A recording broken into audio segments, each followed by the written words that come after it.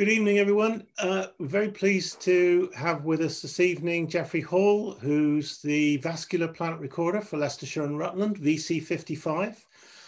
Next week, coming up, we have the annual BSBI New Year Plant Hunt. I believe it's the 10th year that that's run, possibly slightly different this year due to COVID regulations, but going ahead. And I think Geoffrey's going to say something about that.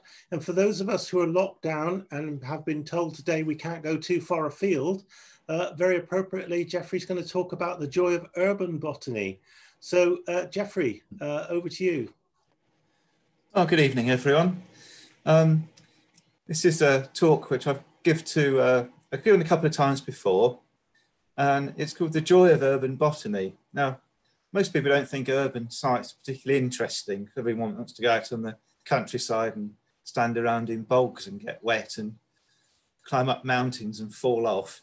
But urban botany is actually a lot less dangerous than standing in bogs and falling off mountains. It's also very interesting as well. I want to try to show you how you can find out a lot of things about botany just by looking around the urban environment, and also to show you some of the sort of habitats that you can find. It's not all bricks and mortar, though bricks and mortar are very interesting.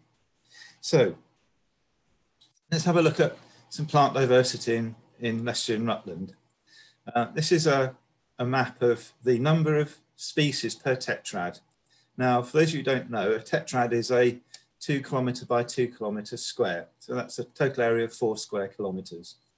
When we record plants, we go out and we look for we find a tetrad, and we try to record everything that we can find in there. And when we've got all the records together, we can plot them on a map. Now, this is a record of the last 20 years of recording in Leicestershire, and it tells you the number of species per tetrad. Up on the top right here is a little grid showing you the number of species per tetrad. I've color coded it to make it easy to understand. So blue is has no records at all. These are little tiny edge tetrads, little bits of tetrads that are in VC55. And it gets progressively hotter until we get to over 500. As you can see, there are actually 3 tetrads which have over 500 species recorded in the last 20 years. When we look at the picture of this recording effort, and this is done by a lot of people, obviously, it's quite obvious there's a big area in the middle where all the high numbers of species per tetrad are. And this is mostly Leicester City, and down here through into Blaby and Enderby, and up here in Charnwood. There's a little bit of interest over here on the limestone over in Rutland, but this is really the biggest concentration of species in the county. So I want to have a little think about these species. Where did all these plants come from?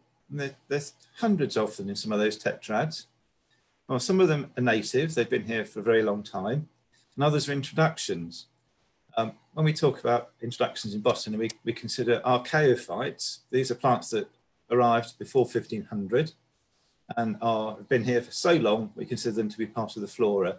They're all established and they can reproduce and perpetuate their own populations. There's other plants called neophytes, which arrived after 1500. Now, a lot of these are established as well, and they can reproduce and produce their own populations, but we don't quite consider them part of the established British flora, not just yet anyway. In more modern times, these plants have arrived via vehicle tires and railway lines and all sorts of other human intervention, and most recently particularly by people feeding birds. And these plants have quite a widespread distribution now. Also, there are escapes, gardens and allotments and all sorts of planted trees and shrubs that we've put in as humans, and the plants have decided they don't particularly want to stay where they are, so they've upped and moved out of the garden or out of the allotment, and they're now colonising streets and also moved out into the wider countryside.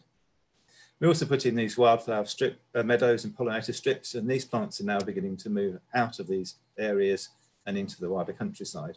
So there's quite quite a lot of places that origins of these plants, and it's not all just one or two different sources. They come from a lot of different places. I wanted to look at a few of these now, just one or two in detail. This is a native plant, wall lettuce, Mycelius muralis. In nature, it lives in shaded walls, rock outcrops and hedge banks, and in woodland, wood margins, in scrub. And if you go up into Wales or Scotland, you can find it in various mountain passes, and you can find it on rocks. But here in Leicestershire, it is predominantly urban. Most of the records are from Leicester City.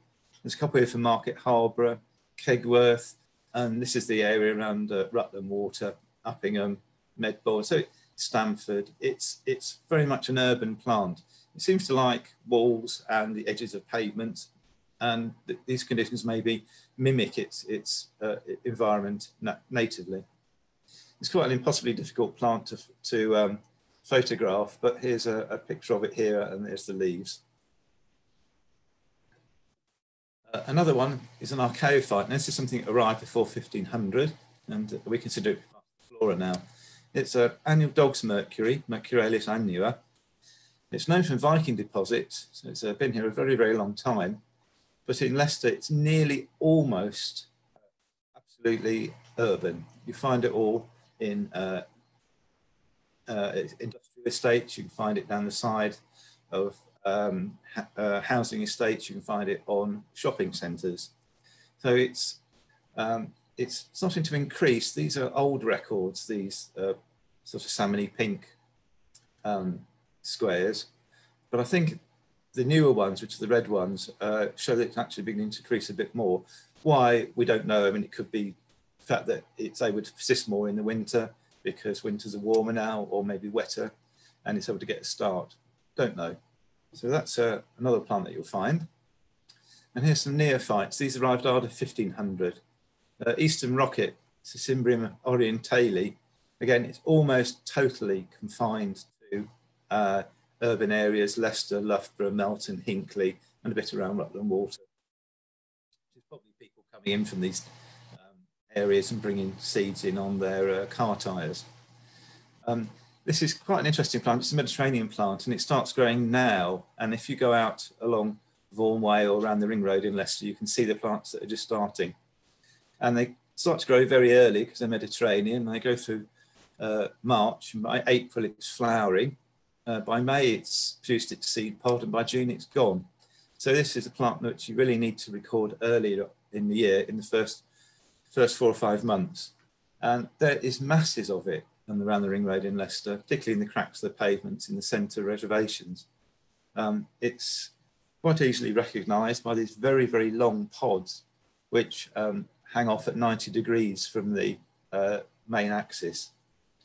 It's a member of the cabbage family, and I think it's a very attractive plant, but again, it does brighten up the winter.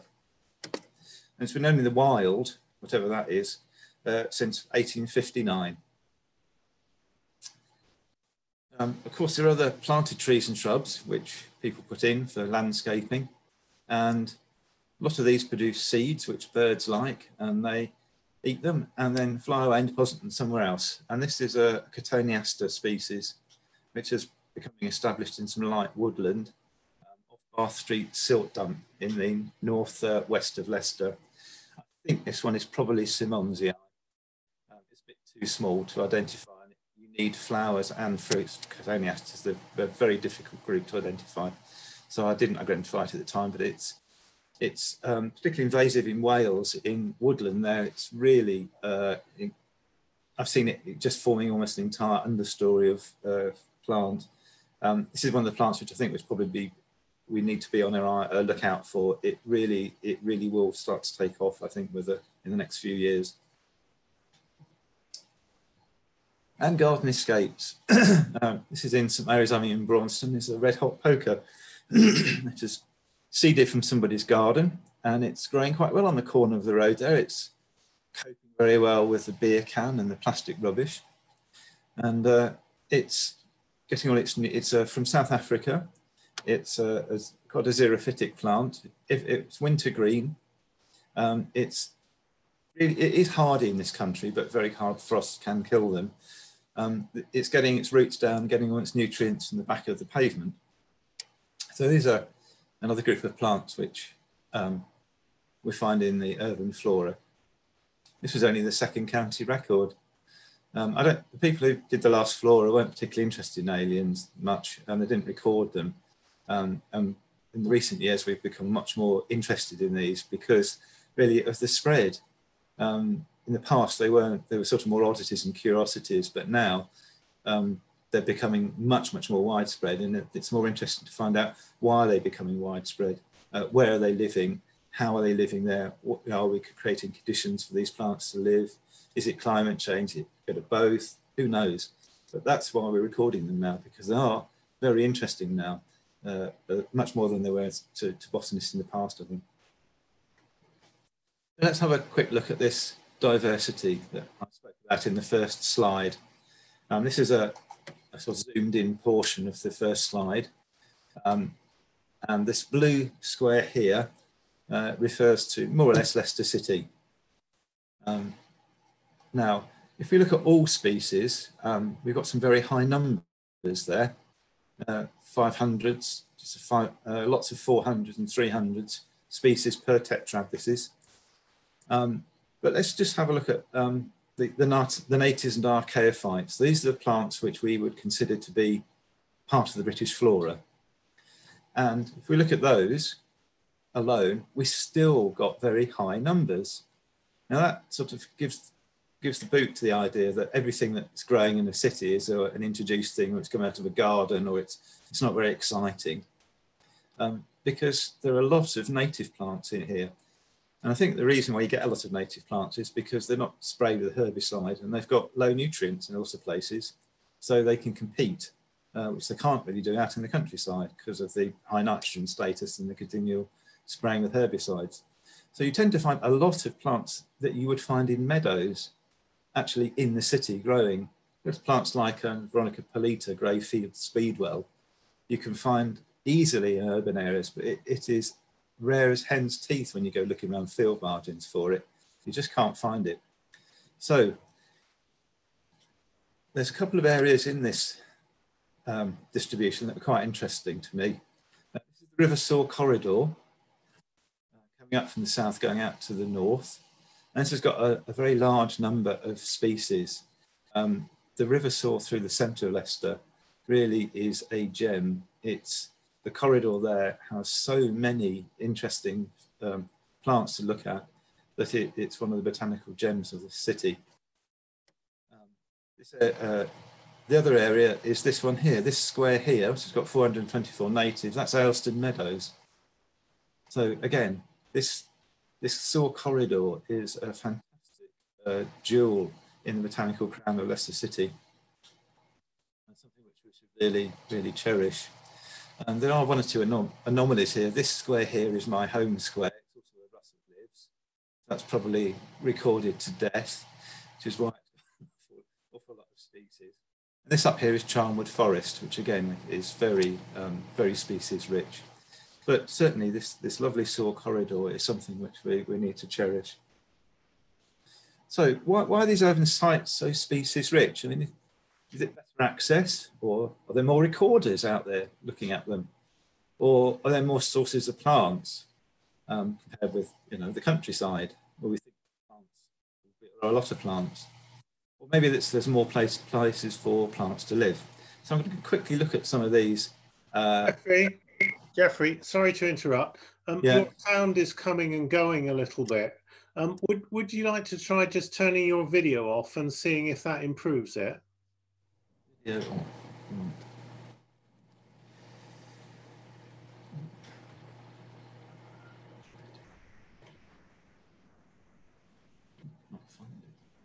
And get your slides back.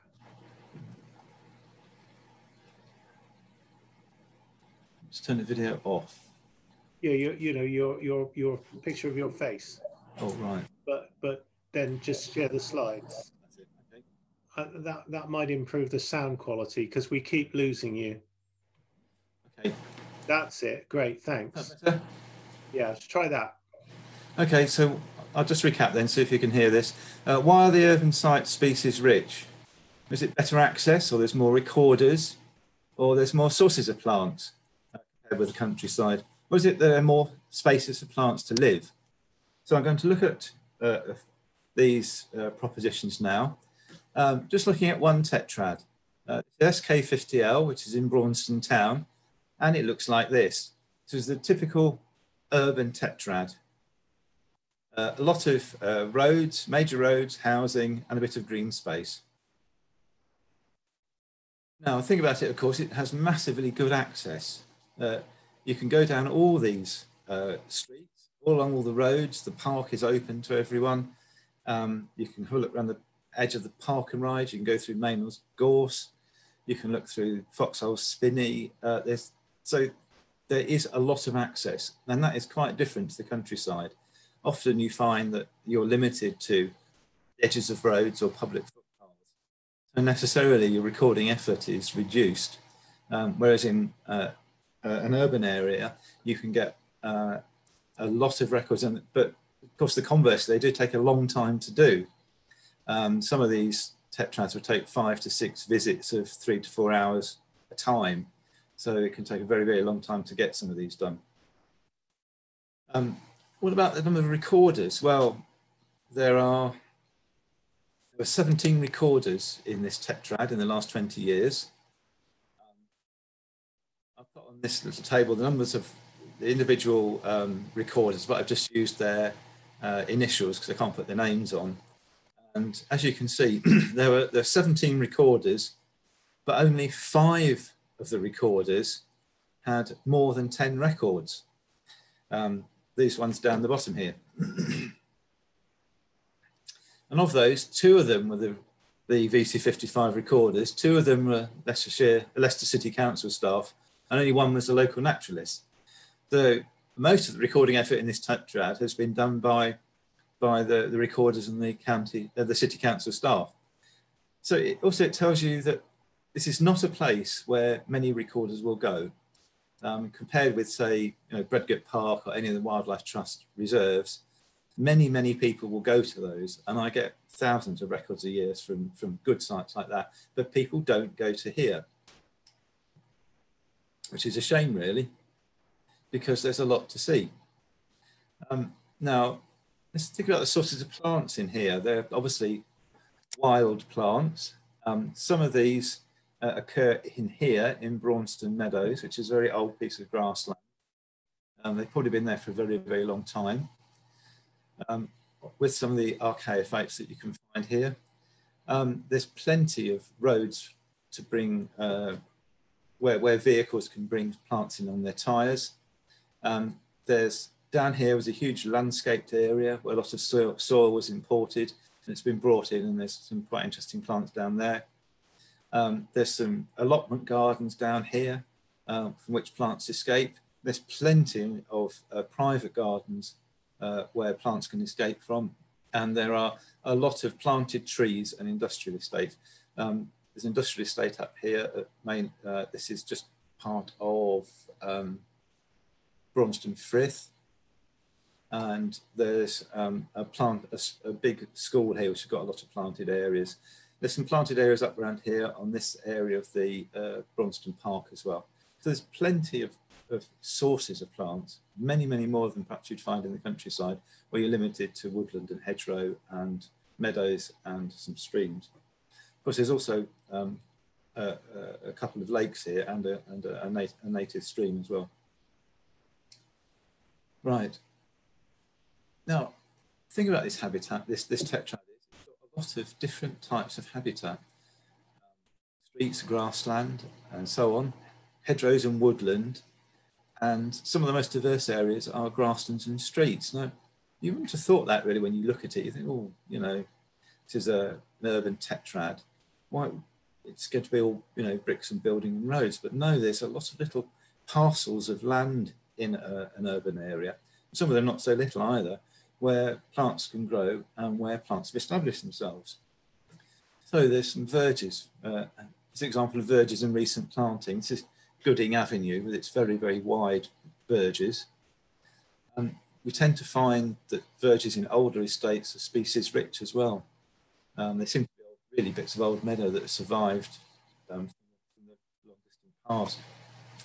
This is a new area which has been created off Vitruvius Way and has some new planting and some recent grassland.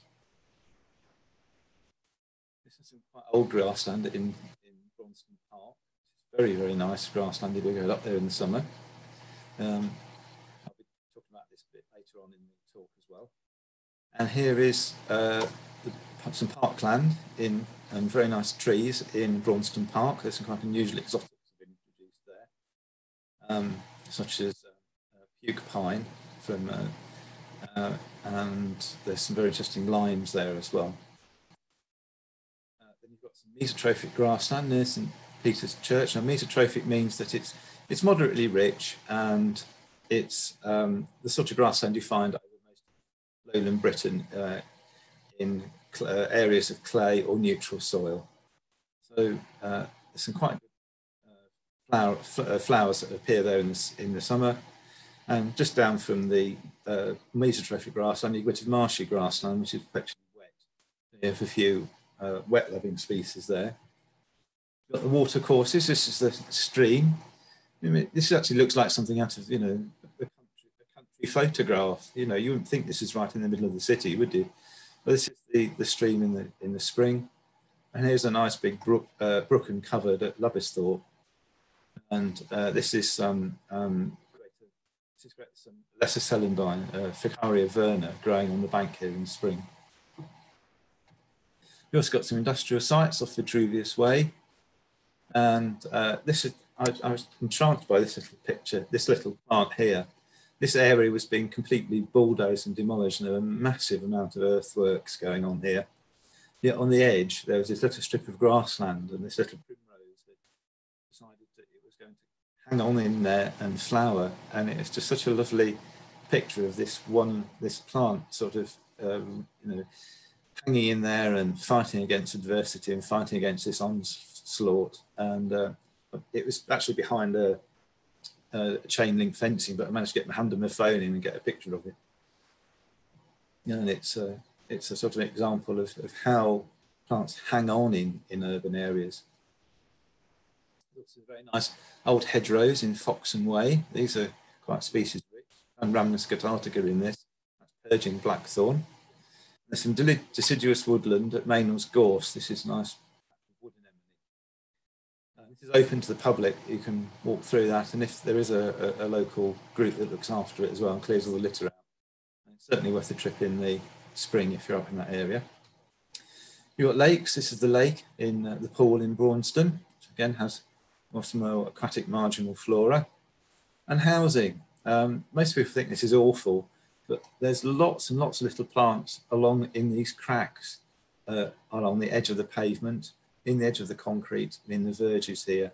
And some of these you won't find anywhere else except along here. They need regular disturbance and really poor soil, very low nutrients. And this is about the only place they'll grow. In all, in 5 visits, about 24 hours work in 2016, I recorded 336 species in that tetrad.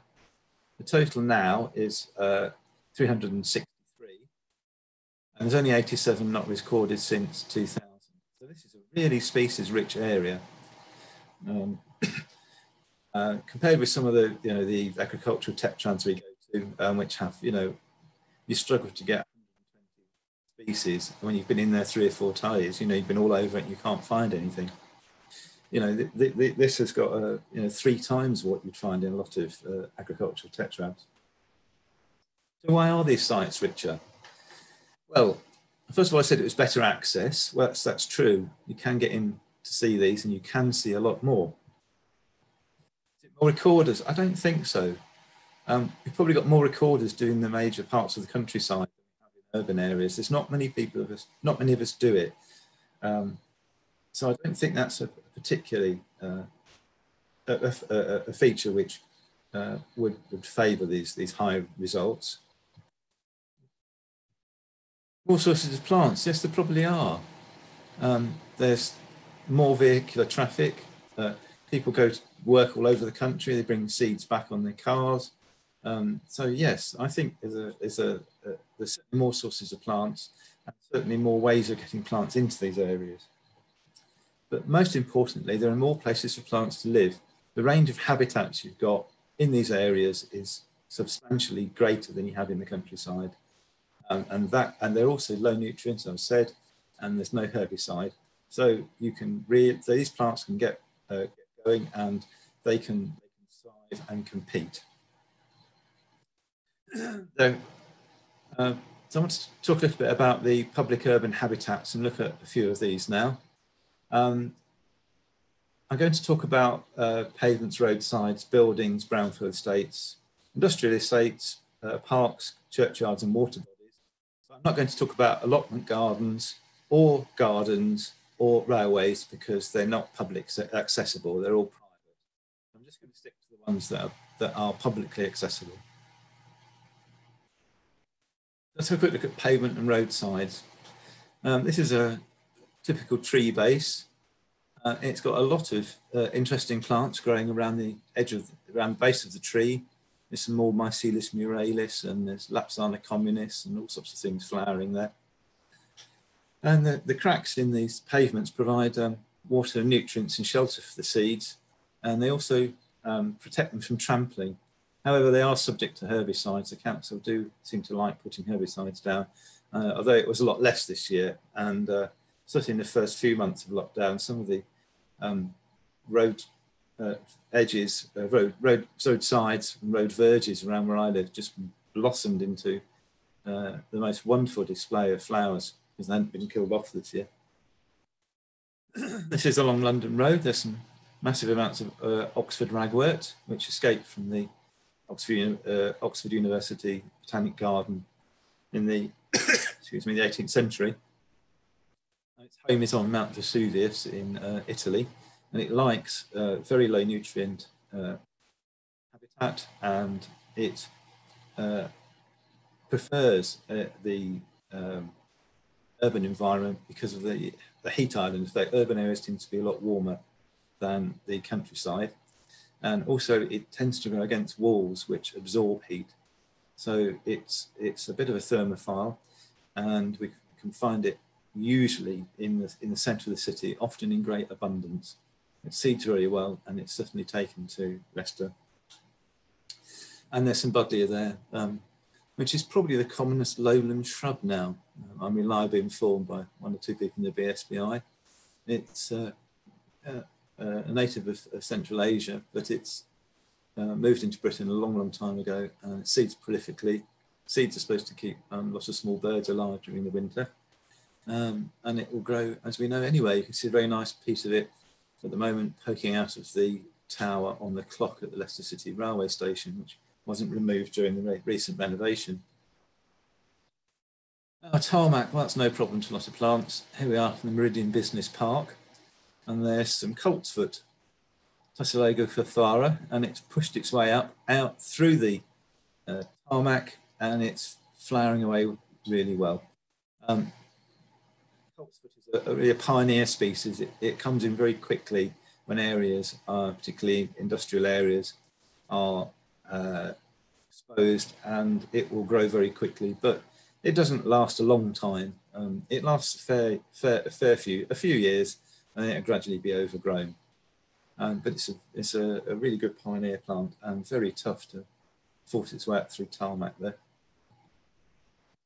Spring beauty, another introduced plant from North America, which grows in Regent Road in Leicester. You also find it around the Botanic Garden in some of the roads around there where it's escaped from the gardens. And it grows profusely in the spring through February, March and April, and then by June it's all gone.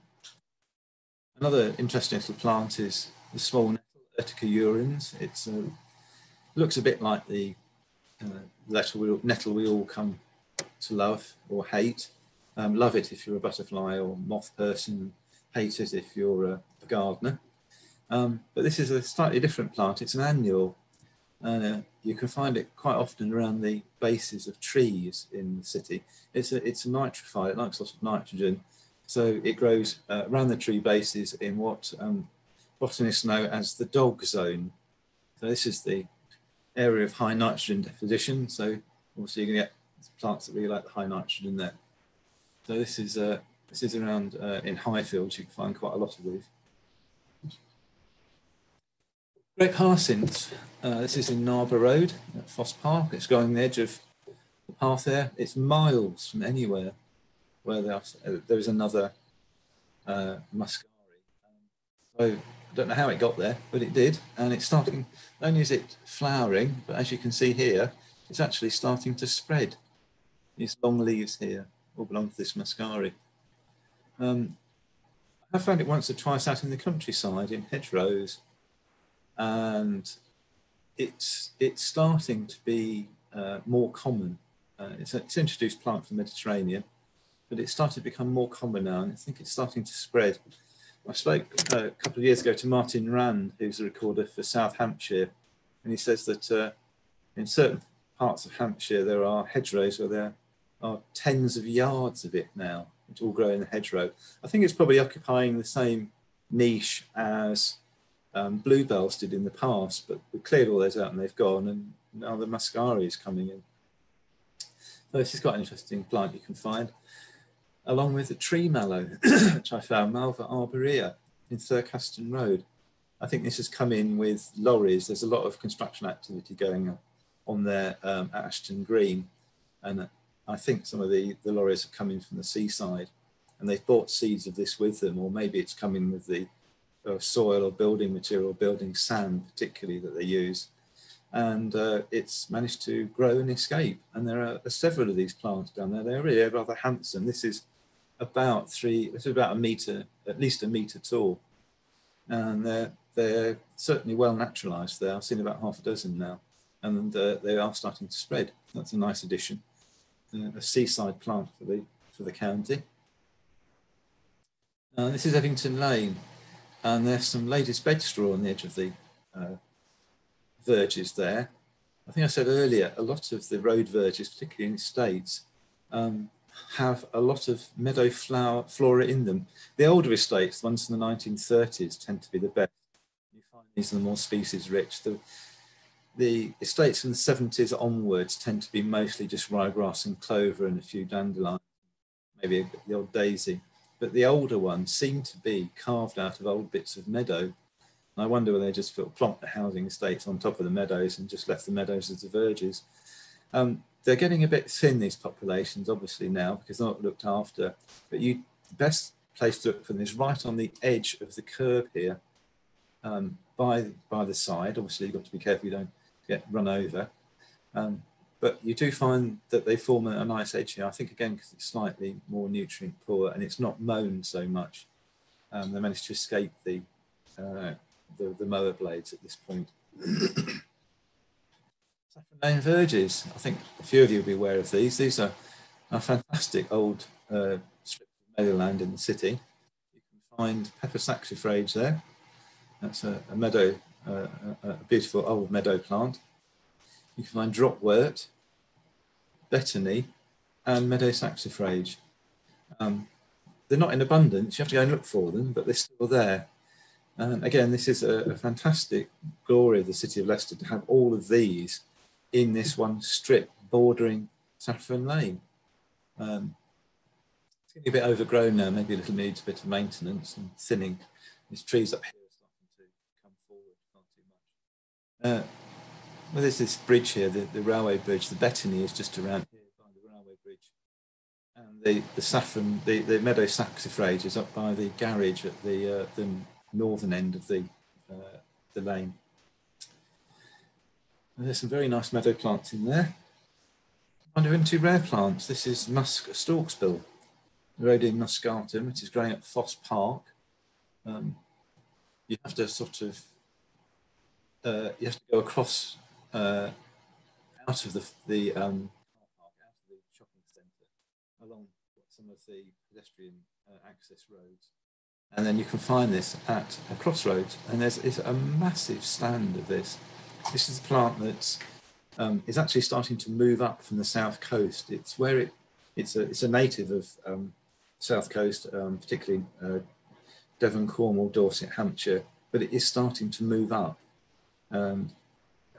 Nobody's quite sure how it's coming up. It's probably coming up with vehicles, particularly construction vehicles, but it's managing to settle in. And the thing I find interesting about this is it's managed to colonise a huge area of this corner of this road, and it competes quite well with all the grass there.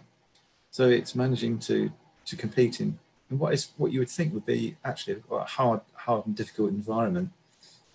It seems to be quite resistant to the mowing. It's still there. There's a lot of it there, and you can see it when you go up there still.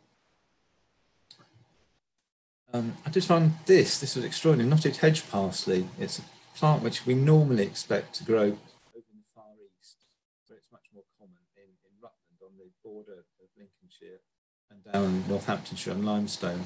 There's quite a lot of it there. It's quite easy to find. So I was quite surprised to find a load of it. I mean, along the edge of a suburban lawn, and then later in some verges in Newton Lane in Wigston. Not where I'd expect to find it at all. In fact, I was photographing it and I was so excited I dropped my iPhone and broke the screen. So that little plant cost me about £110 to get a new screen. But it was worth it, I think. And it's still there and it's flowering away. The flowers there occur in knots, hence its name, knotted hedge parsley. Again, no idea how it got there, but it's certainly spreading around and it's starting to move along the edges of the pavement, in the cracks on the edge, and also on the verge. Winter road salting, that's certainly changing the distributions. I found in the centre of the dual carriageway in Lobbysthorpe Way in Leicester is a sort of place where only the insane and botanists would dream of going. But when I went there, I found this plant, which is sea pearlwort. It's a coastal species. And it had completely colonised a huge swathe, about 10, 15, 20 yards of the central reservation. And it is there with its other coastal friend, Cochlearia danica, Danish scurvy grass. And for these plants, it's just like being on the coast. It's salted during the winter, so these plants are halophilic or halotolerant, and they can cope with the salt. And it's dry and it's poor soil, it's rocky, it's just like being at home really. So they've got lots of very light, easily dispersed seeds, they're annuals, and they produce lots of seed stays on the top, they disappear for the summer and they start growing again in the late autumn and grow through the winter. So these are a couple of coastal plants which are growing in the centre. This is one of the major changes, I think, in the flora of Leicester and Leicestershire since the last flora was published in 1988. The number of inland records we now have of coastal plants in the county is extraordinary. I think in the last flora in 1988, there were only 4 records of Cochlearia danica, just 4, and they were all on ballast on railways. I think I must be up to about 400 or 500 tetrads now with this plant. It's just everywhere, and there are tens of yards of it along the sides of the roads in the spring. Another one is the buxhorn plantain, Plantago coronopus. This is in Road, Bristol. Botany is a wonderful hobby because you can always stop when you're in the car, stuck in a traffic jam, and look out and see what's in the verge. And when you do that, you'll see oftentimes in the city, you'll see this plant here, which is another coastal species. Again, very much an urban distribution here, Loughborough, Ashby, Melton, Leicester. And this is growing along the A5 here. So next time you're stopped at the crossroads, have a look out the window, see if you can see that. There's quite a lot of it in Oadby on the A6. I was looking at Florence Rag Way in Oadby, and I found a salting bin here. I thought, oh, what's something growing on the front of that? And I looked very carefully, and it was this plant. It was Lesser Sea Spurry, Spagonaria marina, yet another coastal plant which has moved its way inland. And in some areas you can find yards and yards of this. Again, it's another annual, produce lots of seed. They lodge in the sides of the road and they grow very well and produce a lovely display of pink flowers in midsummer. Again, benefiting from all the winter road salting. Let's have a quick look at walls. Walls are quite often colonised by ferns. The bricks themselves are usually can be acidic or neutral, but the mortar is always alkaline. So we tend to get the plants that like alkaline rocks in nature. They grow very easily on these habitats, and they trap moisture and nutrients, and of course they provide a habitat for vertebrates. This is in the Great Central Way in Ayleston, and you can see the wall root here. It should be Ruta, Asplenium ruta muralis. And this is Hart's tongue fern, Asplenium scolopendrium. And there's also black spleen, Asplenium adiantum nigrum. So there's 3 different ferns growing on the Great Central Way at Ayleston. Walls, here's ivy-leaf toadflax growing on the Grand Union Canal at Frog Island. It's growing, it normally grows in villages on walls, but here it's growing on the ground along the edge of the wall by the pavement. That's quite common out in the countryside, less so in the city, but you can still find it. It produces a lot of really nice flowers and in the spring and early summer. Some wallflowers at Abbey Park in Leicester Park, City Park ruins. These are records that were on the recording card for the previous flora, but hadn't been seen since 1979. So I thought, well, the only one place I can think of in the city where I would be able to find these would be in Abbey Park, and lo and behold, they were all over the ruins, just that they'd been there for years, but nobody recorded them. Okay, it's Hart's tongue fern, Asplenium scolopendrium, the Great Central Way in Ayleston. It's really colonised that blue brick ridge really well. That's just at the very top end, the north end of Ayleston Meadows. And buildings. This was a very tricky photograph to get. This is the visitors' entrance to Leicester Prison. And the top of that, there's a lot of these little daisy-like plants growing all over it. This is a plant called Mexican flea brain, Erigeron carvinskianus, and it's from South America, and it escapes from gardens, and you can often find it in urban areas. Again, it likes a little bit of heat, and it's certainly colonised this area. In the countryside, you find it often on walls of churches or in gardens, but it's much more common in urban areas. And here it's growing very well. The prison service had actually repaired all the walls of the prison, and I was a bit worried that they would remove all of this, but they managed to leave all this, and it's still there. It certainly was the last time I looked. So if you fancy going to have a look, it's still there. But I'd just like to say there is a security camera there, so be careful if you're taking any photographs. Right, brownfield sites. And these are some development sites. This is one at Exploration Drive. These are fantastic hunting grounds for plants because they're usually low nutrient, and they have a lot of open, bare soil, which allows early colonisers to come in. One of the interesting plants you find here is a hare's foot clover, Trifolium arvensi. It's very common in open, poor nutrient sites. The problem with this one is that quite a lot of this has been built over now, and this is all the problem with development sites. Even though they've got lots of really interesting plants on them, they disappear very quickly. We also had a couple of rare plants. We found some corn chamomile and some corn marigold. I suspect that these had come in as birdseed food, but they were still there. We don't know. I mean, maybe they've been there for a long time and been disturbed, but I think birdseed is probably the more plausible origin. And flowers galore. This was a lovely area in Abbey Park Road by the old bus station before, just after it was pulled down. Quite a lot of this has disappeared now under housing. This was an absolutely glorious border. It's like having a herbaceous border. You've got some verbascum there, buddleia, lots of geraniums here, and of course these are fantastic nectar sources for birds and bees. And it was a shame really to see this go. I really enjoyed looking at this. It was here for about 5 or 6 years, and every year there were more and more and more plants appeared, but nobody had sown these. They just arrived. And you think, well, you could spend hundreds of pounds trying to create a border like that, and you'd know it didn't look as good.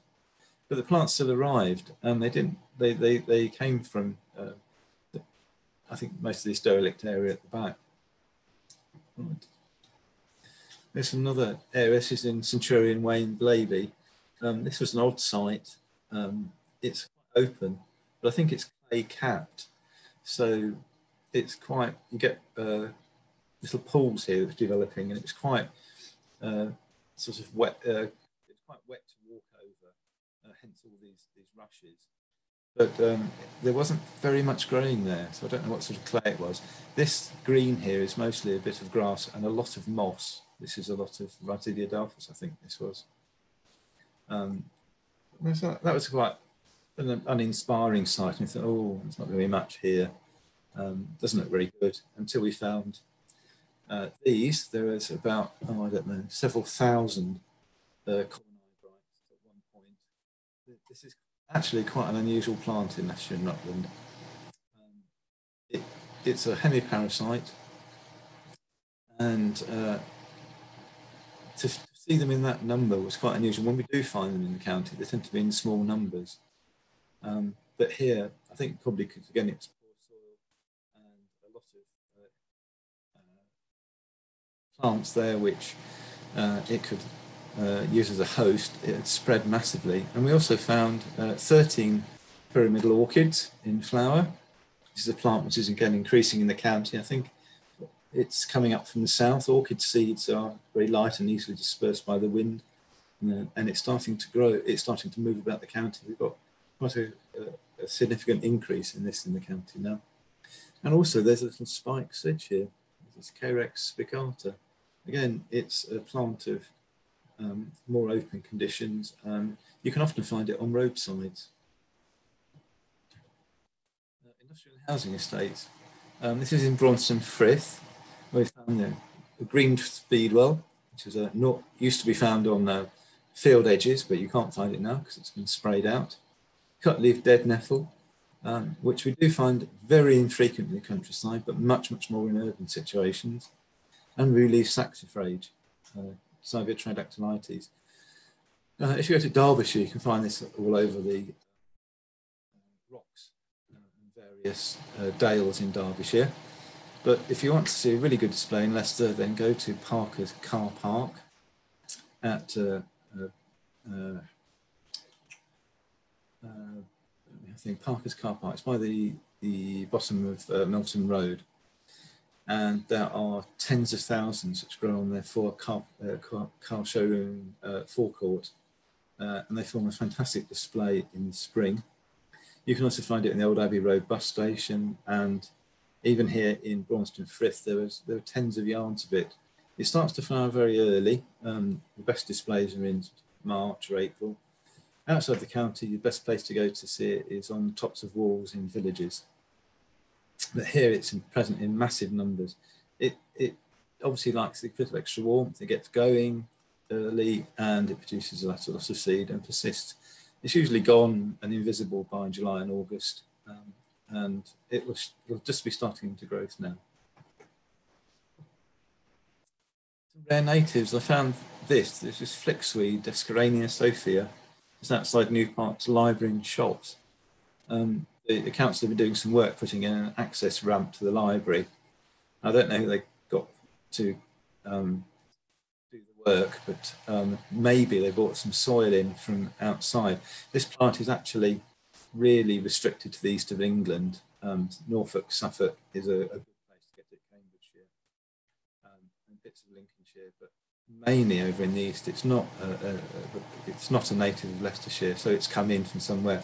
So I thought, well, you know, it's probably the building work, but then I walked down the road to the shops and I found it growing in all these flower borders, in all the rose beds there. So I don't quite know where this has come from. Maybe it had come in earlier and was just persisting there, or maybe it was in the flower beds and then moved up into this area when the soil was disturbed. But that was quite an interesting plant. It's a member of the cabbage family, Brassicaceae, old cruciferae. But this is the only one in Britain which has these lovely, finely divided, very pinnate leaves.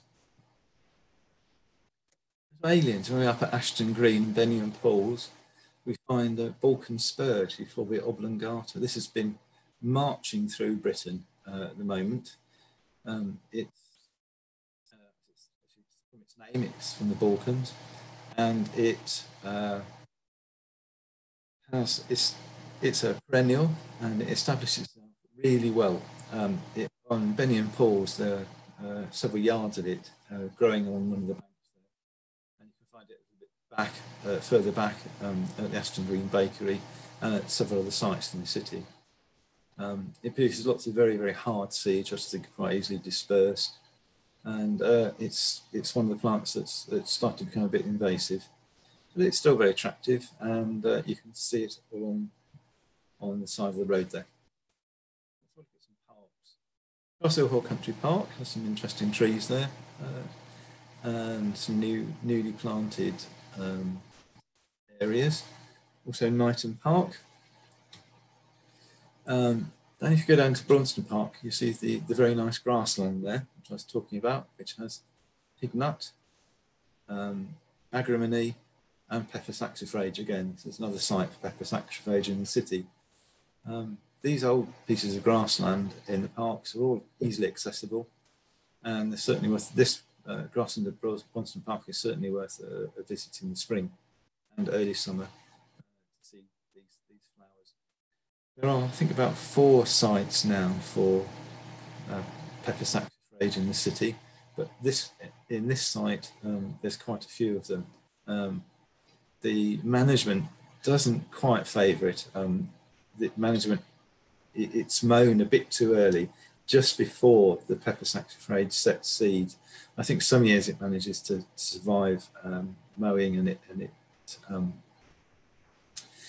seeds, but a lot of the time it's mown just a little bit too early. But it's a big residential area, and have to balance up the needs of the residents and the management of the grassland. In the spring, you can find absolutely masses of pignut in there. It is just all over the place, and there's some very nice stands of again a bit later in the year. Churchyards, wonderful places. This is Welford Road Cemetery. We've recorded 205 species. Lots of planted primroses which escape from graves and are now naturalised, forming a carpet. This is Boissier's Glory of the Slow, Scilla lucullii, which has spread out from a grave and has now carpeted this area here. At the side here, there's a path, and it's actually managed to get across the path into the grassland on the other side, which is next to the railway bank. It's gone through the fence and down the railway bank. So soon that railway bank is going to be a huge mass of blue scillas early in the season. So if you're travelling by train, you'll be able to see this wonderful blue slick of Scilla lucullii as you go down to London. And it's quite a nice plant. It's nice to see that one growing there. Here's some more natives. This is the oxeye daisy growing in all the graves. This is up in the older Victorian part, which is the interesting part. And you can see here there's a little bit of lady's bedstraw, which here has grown up and in a funeral urn on a grave. And there's a lot of very interesting old grassland plants in Welford Road Cemetery. This is just a couple that I've shown here, but if you go rootling around, you can find a lot more. If you're in town or you've got a couple of hours to spare, do have a look around the cemetery. It is really good for species.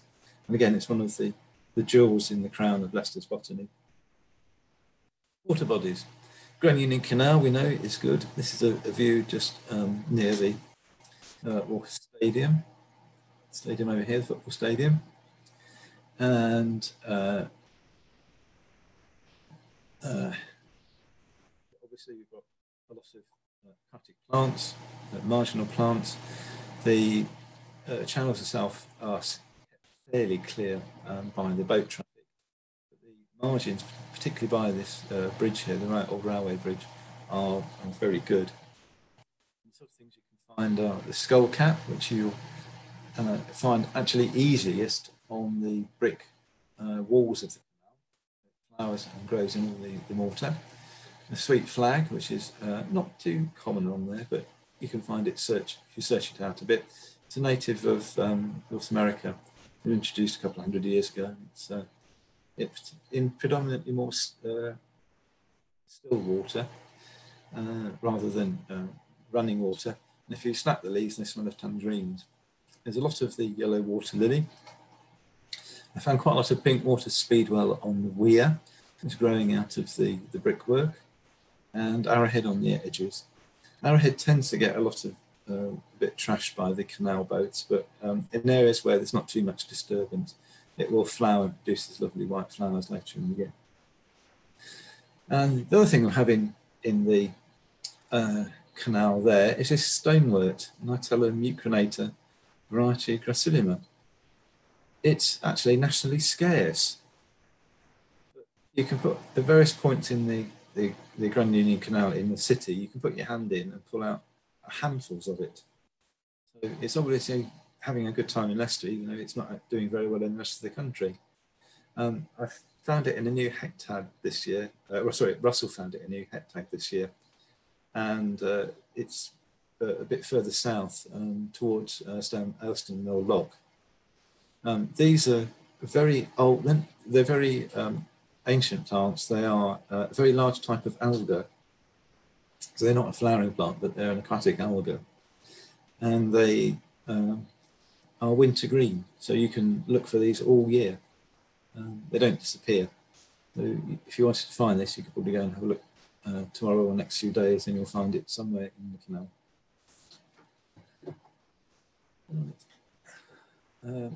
Feeding. Here we are on Western Boulevard, and this is some grasses that have sprung up after some people have been feeding the ducks. And what have we got? Well, we've got hairy finger grass, which is down here. We've got green bristle grass. We've got maize, cockspur, which is going off the edge here. Oh, not too far. So we've got 4 alien grasses there, all from this duck feed, and their seeds have worked their way into the cracks in the pavement, and germinated, have been protected, the roots have gone down, and we've got some very interesting grasses, alien grasses growing up through there. Streams, ponds and lakes, River Soar, obviously at Elston Meadows, beautiful aquatic plants there to look at. And in Watermere Country Park, which is completely artificial, unlike River Soar, in the old gravel pits that were flooded, we have Dithander, which is starting to spread out now along the Soar and starting to colonise new areas. It's a fantastic plant to see in the late summer. It flowers along here with some great hairy willow herb. You can find it also in the Wildlife Trust's Cossington Meadows, Cossington Meadows Reserve, and also in the reserve next to Watermere Country Park. Woodland, you wouldn't think of there being woodland in the city, but there are. This is highway spinney and also foxhole spinney. These are lovely areas to go. There's plenty to see there. There's some nice wood sedge there and some celandines. Celandines again here along the edge of the stream. You can also find typical plants of old woodland. You can find Oxalis acetosella, the wood sorrel, and Goldilocks buttercup, Ranunculus auriconus. These are the sort of plants that have been there for a very long time and are persisting quite well.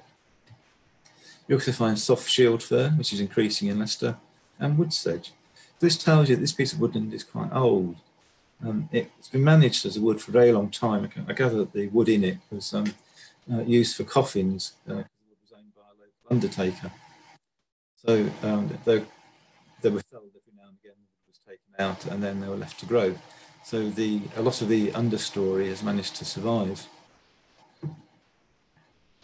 So why is urban botany important? Well, in England, 83% of people live in urban areas. Only 17% live in rural areas. So it's where most people live. That's why it's important. If we're going to talk to people about botany and get them interested in plants, we've got to do it where they are. And lots of people won't go out to the tops of mountains to see interesting plants. They won't go and stand in bogs or they may go to the coast. But for most of the time, it's on their doorstep, and it's just trying to get people to see that this is what there is on your doorstep. You don't need to go a long way. You can find really interesting things just down the road. So the things we need to do is to find out which plants are capable of living with us and understand how dynamic processes act on them. So what moves them around, what causes them to grow, why are they changing? And we need to provide urban habitats for plants.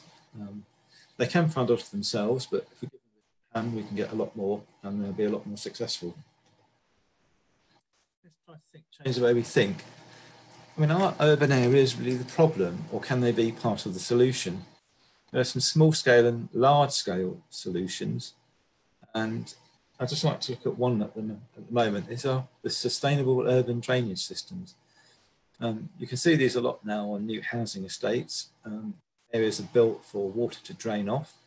There's a gigantic one at Lubborsthorpe Way, just by the nature reserve. It stops the water from the M69 junction, from the Ring Road and from Narborough Road. In winter, it looks a bit like this, which, you know, from a habitat point of view is quite interesting. There's plenty of open exposed mud there, some interesting reed for cover. In the summer, it looks like that. I've got a lot of vegetation cover, lots of plants that produce a lot of seeds, so you get quite a lot of birds down there. And one plant you do find there is in abundance is this yellow marsh cress. I don't think it was introduced there. It must have come in with birds, but it's spread massively. And it's one of the plants that I find very hard to find out in the countryside. Lots of marshland has been drained, and there's this plant had disappeared. When I do find it, it's only in a small numbers, perhaps on the edge of a canal or a bit of a marshy area around a cattle trough or something. But here, there's a lot of it, and there's a lot of this other plant here, which is marsh cudweed, the Phalium religiosa. So it's proving an area where plants which having a lot of trouble surviving elsewhere can move in and grow and become abundant. Why do you want to do urban botany? Well, it's very easy. You don't need much transport. You can walk there, you can cycle there and get the bus. There's also a lot of places to park if you go by car. You don't have to worry about that. There's a lot of habitats to investigate. You can follow the seasons. You can go 3 or 4 times a year. It's not too difficult. Pop out from the house and see what's happening. And you can learn a lot. There's a lot of ecology going on there. You can find out how plants are learning to live with us, how they're learning to live with the environments we create for them. And that's, of course, very satisfying. And it's also a lot of fun. So this is the joy of urban botany. It's easy, you can learn a lot, it's satisfying, and it's fun. Now, to encourage you to get out, the New Year Plant Hunt goes ahead this year, and it runs from the 1st to the 4th of January, and you can take part in it. The instructions on the BSBI website, but you must follow the current COVID guidance for your area. As you know, we're in Tier 4, so we need to apply that guidance. The BSBI webpage, there's a different webpage devoted to it. and it'll tell you what to do, how to record your results, how to send them in, and also tell you the sort of contribution you're making to our understanding of phenology of plants. Okay, I think that's the end of my talk. So if anyone would like questions, I'll be happy to answer some. That's great. Thank you very much, Geoffrey. You maybe put your video back on now. Apologies for the sound quality. You were fading in and out a little bit, Geoffrey, but I think we got the gist of what you were saying. If anybody missed anything crucial, I'm sure Geoffrey will be happy to fill in the gaps if there was anything that you missed. Other than that, if you want to ask a question, you can either wave at me or put your hand up in the chat window or type it in the chat box if you're a bit shy. You're all thinking of questions.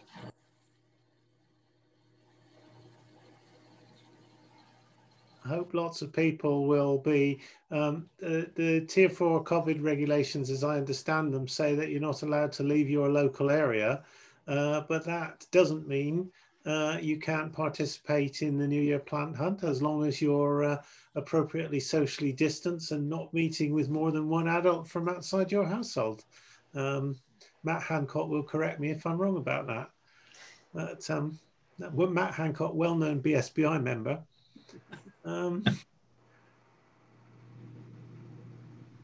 Frank, do you want to put your microphone on?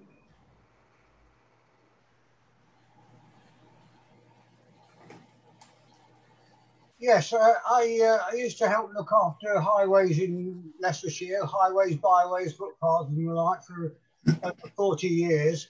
And I spent a lot of my time trying to kill what we referred to as noxious weeds under the Noxious Weeds Act. And it just seemed to me that quite a few of these species, I would almost put them into that same category. Certainly, I wouldn't have a grape hyacinth anywhere near my garden, from the fact that it would absolutely take it over. So, are any of these other species that are coming in likely to finish up on under the as noxious weeds?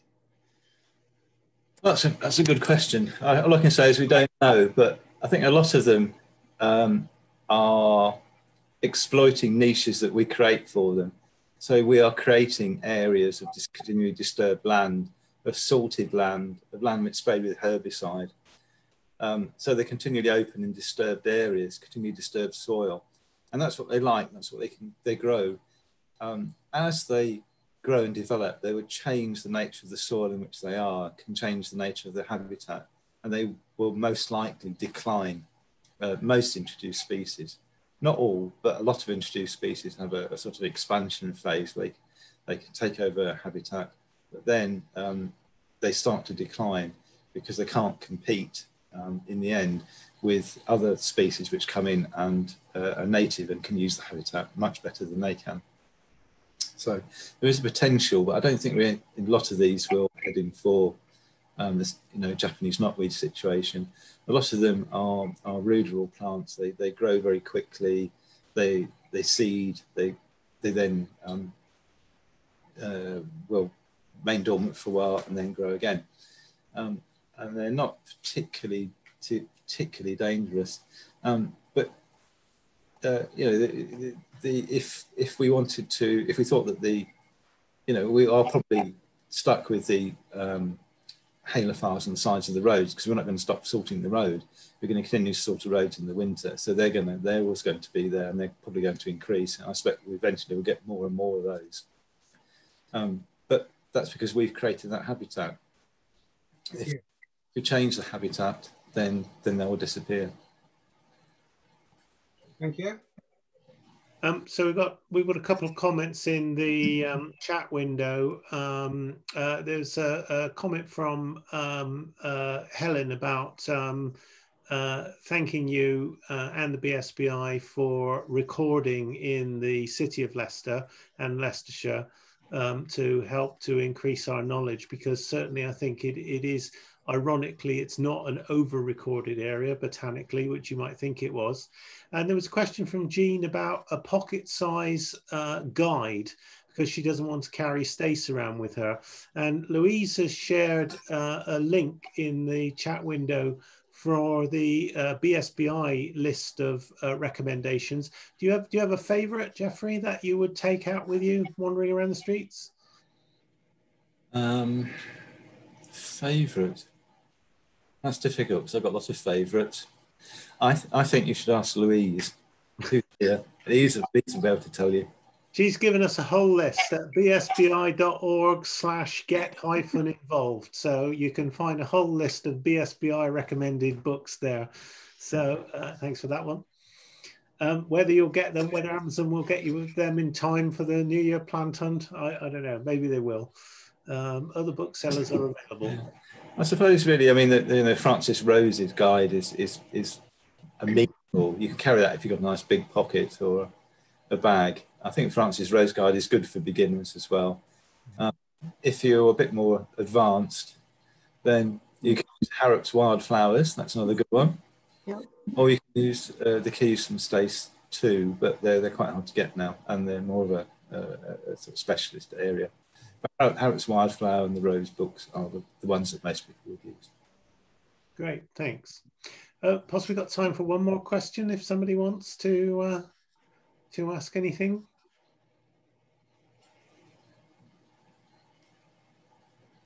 No, I think you've covered everything. You've certainly given good reasons to go out and look at the pavements and these areas of so-called waste ground, which aren't waste ground at all. Clearly, I mean, it was very noticeable to me when the council stopped spraying herbicides along the gutters and around the tree bases earlier this year.